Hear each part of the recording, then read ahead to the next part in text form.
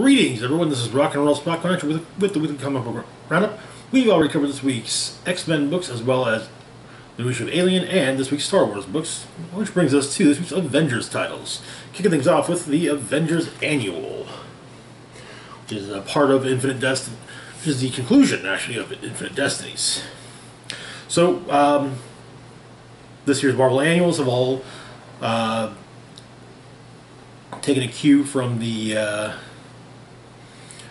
are all following the, well, mostly following the concept of the hosts of the Infinity Gems, stones, being revealed. Now, so far,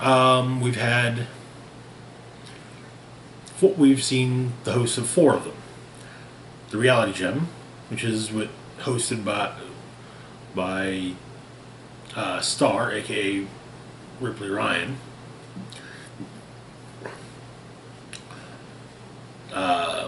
Overtime hosts the Time Stone. The Prince of Power has the Power Stone. And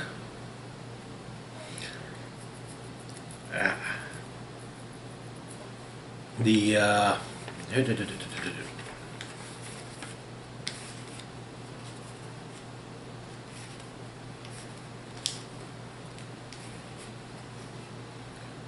yes, and Quantum has the Space Stone. Now, not every annual has dealt with the Infinity Stones. Some of them have just been regular annuals, but we also have the Infinite Fury backup, which we'll get to after we go through our A story. So, keep in mind that we've had a Captain America annual and an Iron Man annual. Each one actually tied directly into the Infinite Destiny story. So, the issue begins at a diner. A young robot is discussing term robot and philosophical thoughts on robots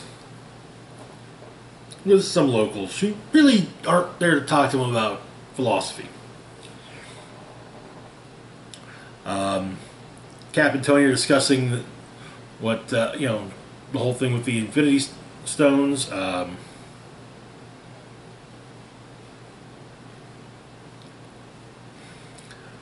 Back at the diner, the young robot is attacked, but he's saved by a truck driver who has a cybernetic limb. Turns out that the guys who attacked the young robot are members of the Sapien League, or at least connected to them. And so, John Cray, the truck driver who saved the robot, gives the robot a ride. Now, part of the setup with Tony and Captain America is that Tony has taken the telemetry from his father Quantum, as well as additional energy readings from Project Pegasus, and he now knows what the energy readings look like when an Infinity Stone bonds to someone. So they'll be able to figure it out. So with the truck driver and the robot, they're headed down. Now, it turns out that the young robot's whole thing is to figure out whether or not robots have souls or not. Then he figures that it's clear that humans do, and mutants. I mean, with all of the demonic events that have happened. Anyway, while they're eating dinner, well, sitting down for dinner, the robot isn't eating, obviously. The Sapien League shows up and attacks the diner that they're eating at. As they attack, are about to get to in terms of Blade Runner, retire our robot friend, the Soul Stone appears.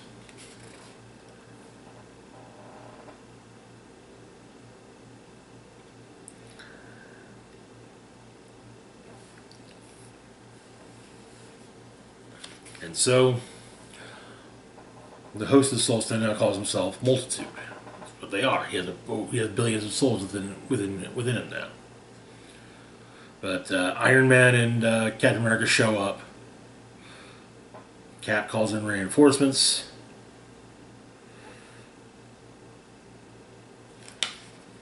And while Cap tries to talk things out, well, Multitude summons forth an army of souls to attack our two Avengers. Thing is, the souls are rather easily beaten. And Multitude realizes because there's so many. But if it's just, say, the stone only has so much power, and that power is divided among the souls. And so, he focuses. Captain America's soul ends up fighting Iron Man, while Iron Man 1 fights Cap.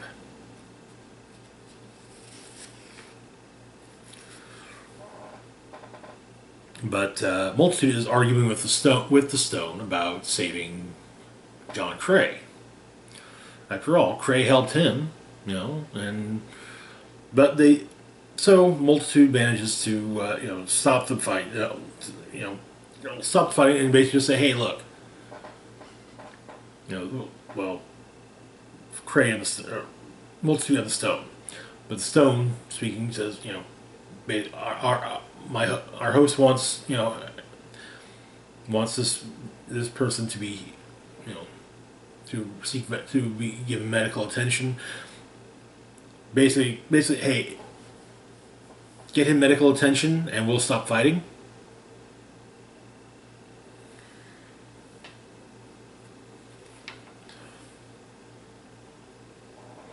But the Soul Stone states that it wants to be more than they once were.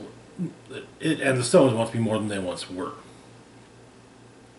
So they're combining themselves with people to become something new.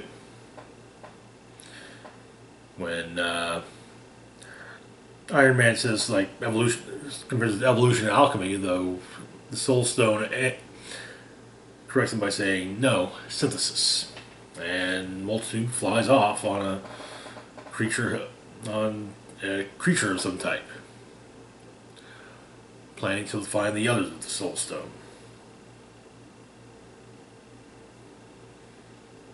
Or with the others with the Infinity Stone, so that they can all come together and, well, discover what the final product of synthesis is and how they will change the world. Good A story, nothing remarkable. We still don't know who has the Mind Stone. Our B story, Infinite Fury, well, in part 7, well, first off, in part 6, Nick Fury managed to unbrainwash himself, and in part 7, he dresses the Falcon, went out with Nighthawk to take down Star. They knocked her out, but Fury, no longer brainwashed under Nighthawk's control, shot Nighthawk. Nighthawk survived because of bulletproof costume. But he explains the whole thing. He built himself a contingency plan in his own brain, a hard reset, break glass in place of menticide, the trigger being a tattoo on his chest. And actually, Nighthawk is impressed and says, they could have been a hell of a team. But Nighthawk says if he has to change the world without Fury, well, he will.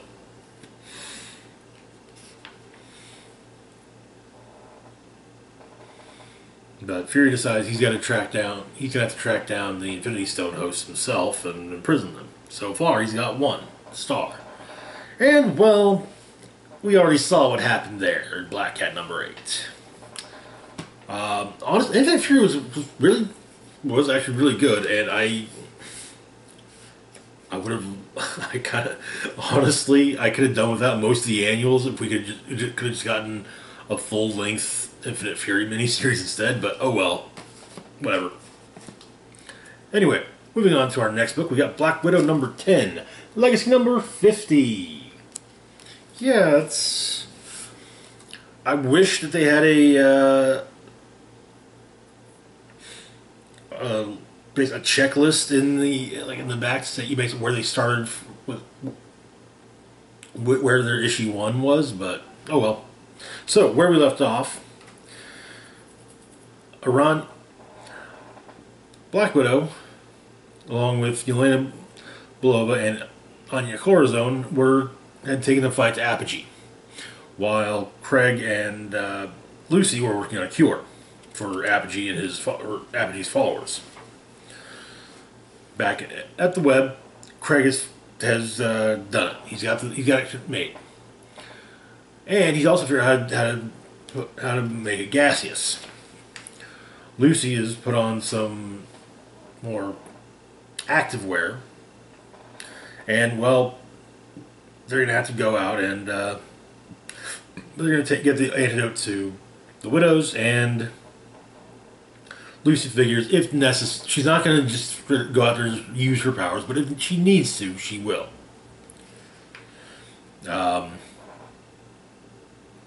One of Apogee's followers burns out in front of his breast, but of course, Apogee's followers don't believe her. But turns out that Black Widow called in some additional backup in the form of Kate Bishop, Hawkeye. And so, Hawkeye, Yelena, and Anya and Lucy eventually work on taking down Apogee's followers, while Natasha goes after Apogee. They duke it out, and eventually Apogee's mask is removed.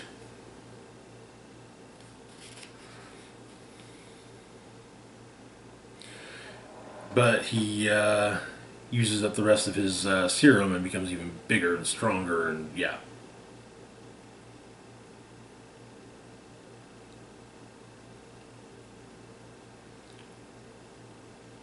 But apparently she recognized him. It feels like we're supposed to know who he is, but it's not Hyde. But yeah, I don't know. Widow manages to take down Apogee with the help of Lucy, who in fact sticks him with one of the remaining liquid versions of the antidote, knocking him into a vat of something. But her powers are burning it, are starting to potentially speaking burn out. And so Widow gets her with the antidote, but Lucy while she's somewhat powered down, she still can't turn off her power, at least in her arms.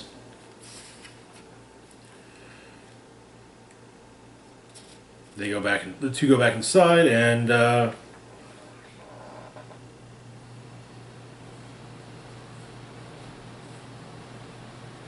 Olio are basically trying to are not happy that their power's been taken from them.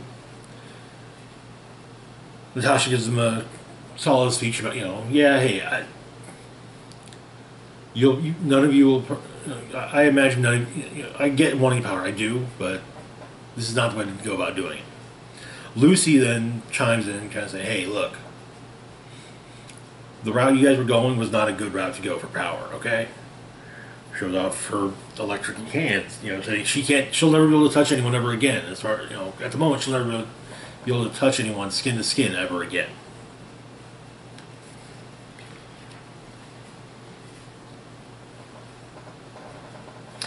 And the widows, along with Anya, Hawkeye, and Lucy, leave with Hawkeye suggesting they go eat because she's starving, and Anya agreeing. And even Natasha reminded herself that they had their priorities firmly in order. However, back at the vats of chemicals, it does seem that Apogee has survived, and that is where the issue ends. Solid end of the arc.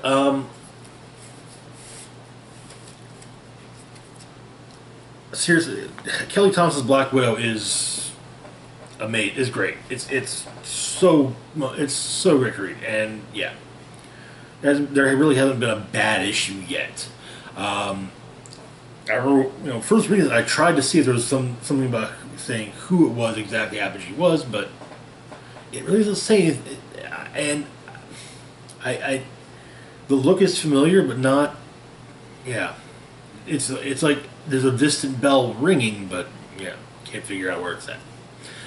Moving on to our next book, though, we've got Thor number 16. Where we'd left off, Mjolnir wasn't behaving, and so Thor left it in Avengers Tower.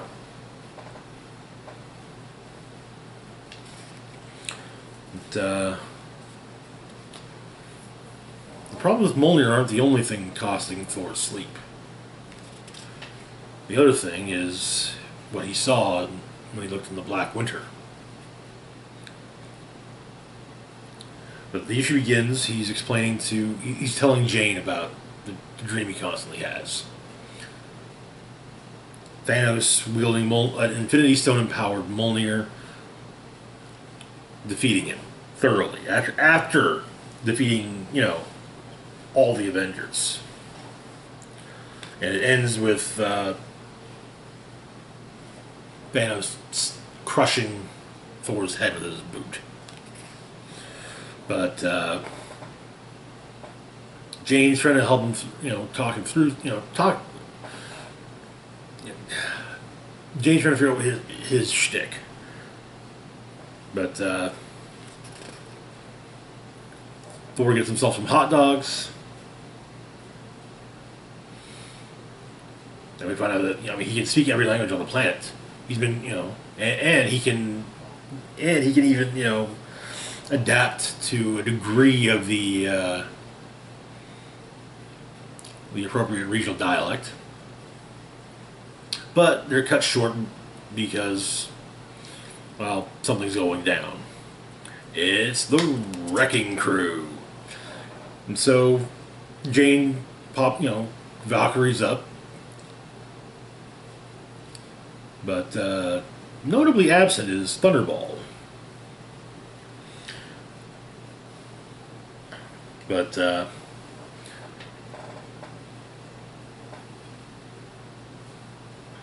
Jane goes toe-to-toe with Wrecker, who then gets smacked in the face by Thor wielding Wrecker's own crowbar. Piledriver and Bulldozer just kind of look and decide, nope, they're done. But before Thor can give chase, Hugo and Mugen show up. Freya has summoned him.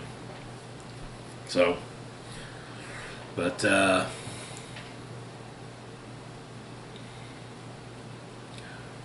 before they both go their separate ways, Jane states that while Thor is talking a lot about wanting to be a good king, but talking about it down here with her eating hot dogs, and so just what is he afraid of? He says he isn't, but then the Ravens show up, and so he goes to Singing Forest of Vanaheim, where he runs into Odin. But a creature shows up, and the two of them fight it, defeat it. Though Odin notes that Thor doesn't have Mjolnir with him and asks him where it is. As they're fighting the creature, though, it is suddenly and swiftly defeated by a new arrival who decapitates it in one fell swing. There's in fact two new arrivals who showed up, but the one getting the kill, but the kill itself belongs to Freya. In her Hawk Hunter armor, it actually looks really friggin' sweet. I'm not even gonna lie. The only the sword is cartoonishly overblown, but other than that, I mean, that's a damn fine look. I love it. I'm digging it. Like that's friggin' Final Fantasy VII Buster Sword size. And with Freya is, of course, Angela. The two would like to speak with Thor. Presumably also with Odin, but, well, mainly with Thor. That is where the issue ends. And I would say, okay, it was it was kind of a lull issue, you know, to start off the, I think to start the new story, or was actually I think Revelations began in the last issue. Yeah, yeah, we're in our middle chapter of Revelations, but I'm really stoked to read Donny Cates writing Angela. Anyway, moving on to our next book, we've got United States of Captain America, #3. This will be our last book for the video. So where we left off, Captain America, Sam Wilson, and Steve Rogers, we're trying to track down a thief who had stolen Steve's shield, and apparently seem to be going after members of the Captain's Network, a group of people throughout the country that have also taken on the man that on a much smaller scale than Cap or Sam and Steve or Sam ever did, have taken on the mantle of Captain America, some for specific regions. In this issue, we meet Joe Gomez, the Captain America of the Kickapoo tribe. But the issue begins in northern New Mexico with Steve and Sam chasing down the shield thief, and eventually figuring out it's Speed Demon. After all, Pietro would never. It's just the thief is a speedster. Pietro would never wear Cap's colors. He's too proud. Wizard's still dead, so Speed Demon. But we find out that Speed Demon's been busy. Took out an F-16 in South Dakota during fighter wing exercises. The pilot was barely able to eject. Ruined a 4th of July parade in Guthrie, injuring 17, which Sam feels like insult to injury. But there turned out that one of the captain's network is nearby, Joe Gomez. Joe wants to show Cap something, though. A room dedicated to Cap. All manner of old Cap memorabilia, including pictures, including a mugshot of Red Skull.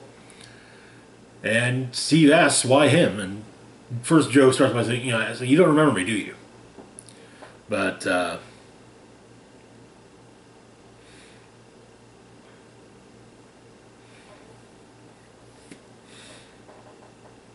Joe tells Steve that he doesn't need to be his hero, but he can inspire Joe to be one. And so they talk some more, and they're trying to figure out what the target's going to be. Best they've got is Monroe Elementary School, the integration site, Brown versus Board of Education.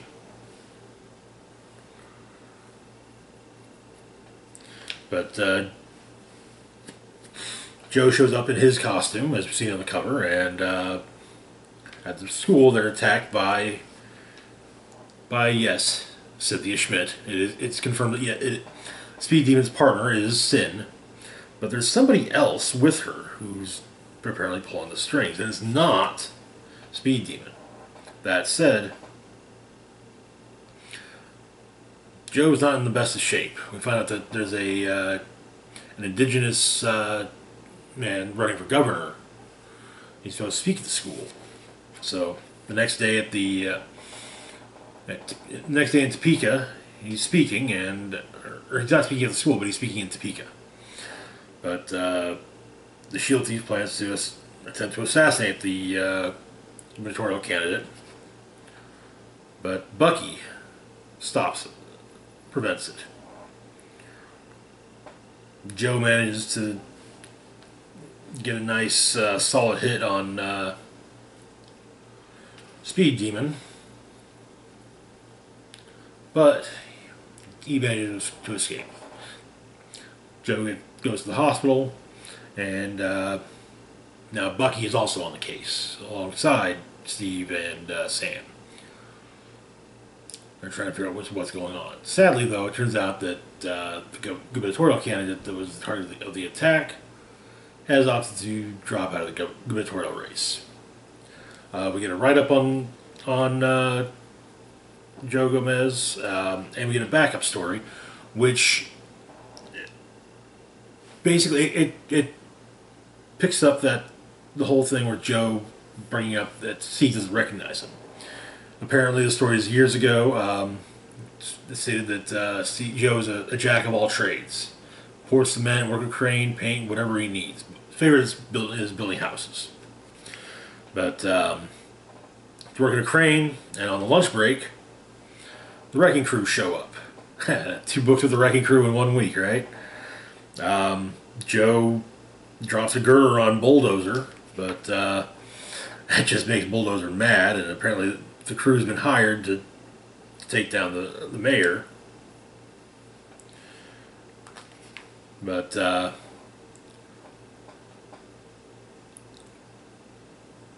Joe manages to trip Bulldozer on top of the crane, but well, is not threw his head quick hastily, and so maybe his bowline isn't the best. He falls, except that Captain America grabs his hand and helps him back up, which of course inspired Joe to become the Captain America of the Kickapoo Tribe. And that is where the issue ends. I think this has probably been the best issue in the series so far. I think there's 2 issues left or so, something like that. But I think it's really been the best issue, the best of the 3. And it's nothing against any. It's not a terrible idea. It's a perfectly passable book, but I don't know. Just I don't know what this one just felt better. Just like just at least just a little bit. But anyway, that's it for now. As always, feel free to like, share, and subscribe. Links to my Facebook, Twitter, Patreon, and PayPal can be found in the description box down below. This is Rock and Roll Spock signing off, saying live long and rock hard.